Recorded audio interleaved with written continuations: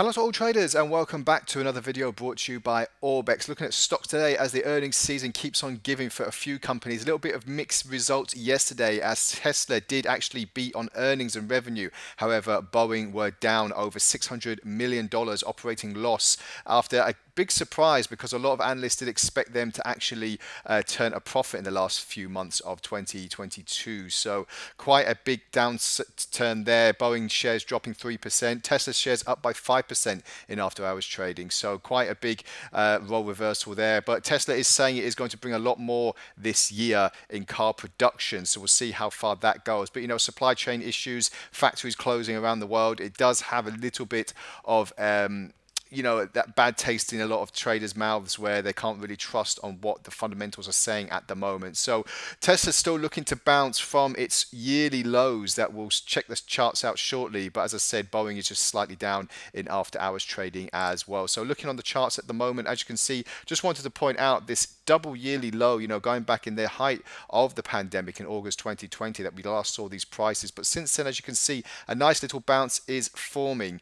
And I was asked this a few times on the interviews that we've done on Bloomberg Arabic in the last few months. Where does Tesla's stock look to be going? Well, since it's hit this bottom now, it looks like traders are really starting to see some more potential in Tesla for 2023, and that's why we're seeing this bounce up to roughly about $144 in after hours trading as well. We are expecting a little bit of a jump when the markets do open as well. We'll just zoom in to see what the opportunities are at the moment. So with the assistance of the Ichimoku cloud, we are seeing that we will get some kind of resistance at the lower border of the cloud, and this gives us the impetus that roughly around $155. It's got a little bit of time to move. $150 to $155 would be a good psychological level to see a correction in this slight bullish channel here before we possibly see another leg higher. So this is what we'll be looking at in the near term at least. If we look on the 4-hour chart though, we're getting a little bit more of an impetus that, you know, we are engulfed in this cloud now, and we are seeing possibly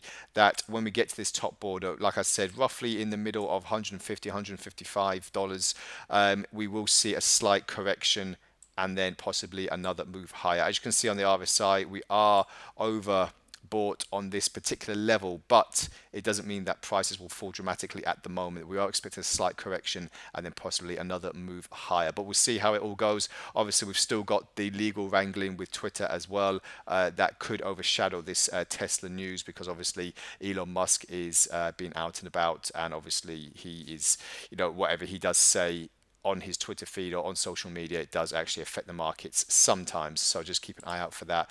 Boeing, on the other hand, we're just looking now.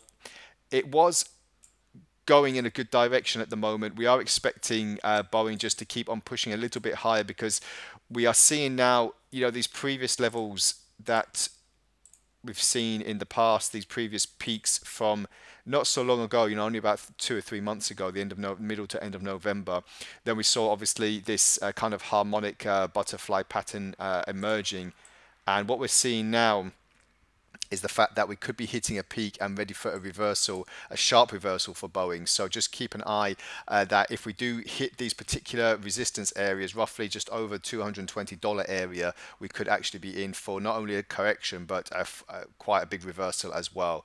But with the latest news coming out that, you know, the operating profit was missed and that they did make a loss, then this is quite detrimental for the company. But they have had quite a lot of lows in the past with, you know, fatal crashes and other bad press.